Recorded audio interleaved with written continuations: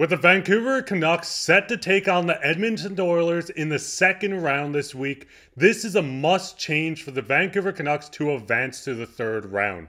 We'll get into this later on this episode. Before I start, I just want to say to thousands of you watching that aren't subscribed, if you're enjoying this Canucks content and you never want to miss another episode, where we cover prospects, game reactions, previews, anything you can think of, make sure to go down and hit that subscribe button. We'll be here all season long giving you updates from all around the Canucks. But with that, let's hop straight into the first topic today, which is Canucks Round 2 preview. Now, obviously, the Canucks are taking on the Edmonton Oilers in the second round. The Canucks finished the season 50-23-9 with 109 points, first in the Pacific, and they also defeated the Nashville Predators in 6 games. The Oilers were just behind them in the Pacific, 49-27-6 with 104 points, and they defeated the Los Angeles Kings. Obviously, Vancouver was 4-0 against the Edmonton Oilers this year, so it's going to be a tight matchup, and it's going to be one for the ages. Now, the first thing I wanted to put out was an ESPN article where just senior writers, staff writers, anything in between, did a poll on who they think would win this series. If you look right at the bottom of this, 23 of 24 people had the Edmonton Oilers winning the series against the Vancouver Canucks. Shout out to the one writer that said the Canucks would win in 7. That's Ryan S. Clark. Couldn't agree with him more. And this is just the point that the Canucks are going to have to prove everyone wrong going into the series. When you do look at this, obviously the lines, you can pause, you can have a look at it. The lines are staying pretty much the same on the projected lineups going in. Obviously, Thatcher Demko will not be playing game 1. So, just honestly, Griffin, what's your thoughts on this lineup, and what do you think the Canucks are going to have to do to kind of get this X-Factor lineup going? We're definitely gonna have to have a few players step up. One of them being Elias Pettersson. We've touched on it before, how frustrated that us and fans have been getting with him. We know he's banged up a little bit, but like we've said, it's the playoffs. You got to weather the storm and just push through. Another one that would be another 2 players that would be awesome to see step up a little bit that have been absent since game 1 is Batman and Robin themselves, and that's Dakota Joshua and Connor Garland. They've been stellar the whole season, where they were the dynamic duo that couldn't be stopped out in the Pacific. And now they got to carry it on through the playoffs and just show up in this series and against the critical series against a great Edmonton team. Yeah, because the biggest thing, and I agree with everything you said, that second line in Höglander, Pettersson, and Mikheyev just has been struggling. Yes, they are snake-bitten. Yes, they're just getting their chances, but they can't get onto the score sheet. And facing a team like the Edmonton Oilers, where the goal scoring is going to be higher, this is going to be a faster pace, I think it will open up a little more for guys like this and to get them on the board. But I definitely agree with the Dakota Joshua and Connor Garland needing to step up. Like you said, Batman and Robin really need to find their groove, get everything going, and figure things out. Maybe we see just a situation where Pettersson put on the line between the two of them. It really comes down to how these teams are going to face off. The speed's going to be a lot faster. I think the physicality will stay the same, as both teams aren't fans of each other. So seeing these X factors come into the lineup, if that's maybe Elias Pettersson, Dakota Joshua, Connor Garland, whoever it might be, we're going to have to see someone other than just JT Miller become the heroic just savior for this team in a round. Now, the biggest thing looking at this as well is the goaltending go in. So obviously the Canucks have been dealing with injuries. I mean, they're looking at the rookie goaltender and saying, hey, you guys are taking you're taking the second round again. Obviously, he has been great. 170 goal against average, 938 save percentage, and when playing with the Abbotsford, 16-11-6 with a 907 save percentage and 4 shutouts and 5 if you count the one he had in the playoffs. And just what's your thoughts of the goaltending going into round 2? I think the goaltending is really solid going in round 2. I think they have a 3-headed monster with Demko, DeSmith, and Shelovs.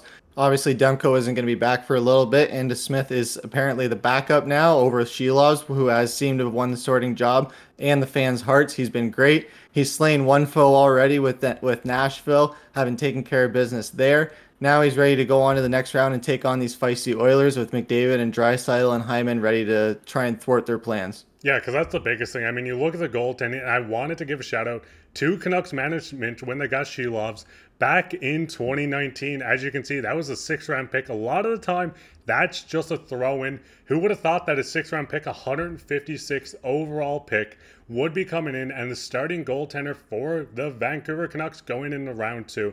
But I think goaltending is going to be very important. It was last series. We've seen close games when it was 1-0, 2-1 wins. Quick games in overtime. Shelov stood his head, and he needs to stay like this going into the next round. And another big thing the Canucks really need to focus on is not getting on the penalty kill. We've seen the Canucks spent a lot of time shorthanded in the first round, but was 20 for 22 on the penalty kill. That penalty, you can't be taking 22 penalties against a team full of, and I'll say it, full of merchants like Connor McDavid, Draisaitl, Hyman. Yes, these guys are going to put up even strength points, but the problem, once they get on the penalty kill, they get the open ice, they get the man advantage. This is going to be lethal. Yes, the Canucks have been good, like I said, on the penalty kill. The power play needs to step up, but I think this is going to really come down to a couple people stepping up, and the power play and penalty kill need to be at their peak. And Griffin, what's your thoughts on this as well? I think you're absolutely right there. The penalty kill has been stellar. The power play definitely needs to step up. This is the playoffs where the two biggest X factors are goaltending and special teams.